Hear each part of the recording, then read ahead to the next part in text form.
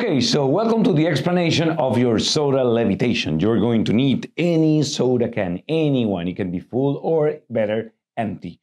Now, something else from your levitation kit. What is this special thumb tip with this suction cup made precisely and specifically to do this levitation? So there's a suction cup and of course this fake thumb that you will put in your thumb in order to do the trick.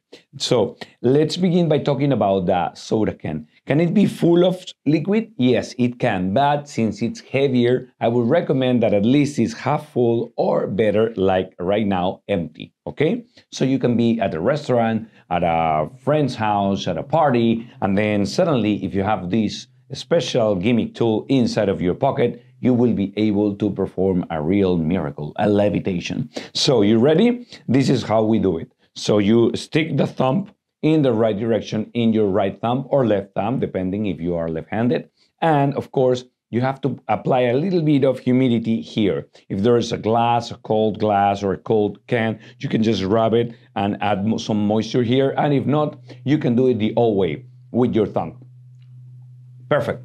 Now I am ready to do the trick. So be careful because you cannot be talking to your friends like this. Hey, hello, how are you? I am with this, because everybody will notice this. You have to have the hands like maybe here resting on the table or maybe in a pocket, relax, you know. At any point you point towards the can, everybody's attention goes to the can, and then you come with your hand this way, not this way, not this way, not this way, okay? So you come with your hand this way. And as soon as you grab the can, what you are going to do is just push the suction cup against the cup. This is made in such a way that you can twist and turn the thumb, right? And the suction cup will stay in place. So as soon as you put it, right, you just relax and you take your thumb out of the gimmick, right? That will allow you to show both hands empty again if you wish, but be careful because this is a very angle sensitive trick if you do it this way. If there's people right next to you or behind you, they will be able to see this. So in that case, if you are surrounded, I recommend to remain with your thumb all the ways in there, all right? If not, you can do as I did in the demo, show both sides and be careful not to show off this part, okay? Not to expose this part.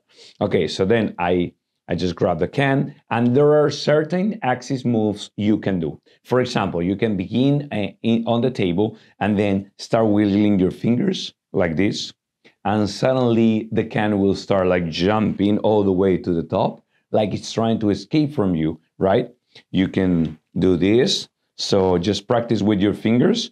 This thumb have not to be separated from the can, because if not, it's too obvious that something is connected to this hand. So remember, this hand will be the reflection, the mirror reflection of this hand. So over here, okay? So I start wiggling, it goes over here. There's another move that I like a lot, that is this, right? So you're pushing the can towards the audience, and your index and all your fingers will extend immediately, right? You can also do it sideways, not this way because you will be able to see the gimmick, but facing this way, right? So it goes here, and then you're trying to catch the can, right? You can now play here. Also, you can try to move with your thumb in a different direction, all right? So it looks like the can is actually floating right in the center of the hands. Don't forget to move your fingers. So once again, it goes here, or there, or here, or there, and then you catch it. When you catch it, you take your thumb out, right?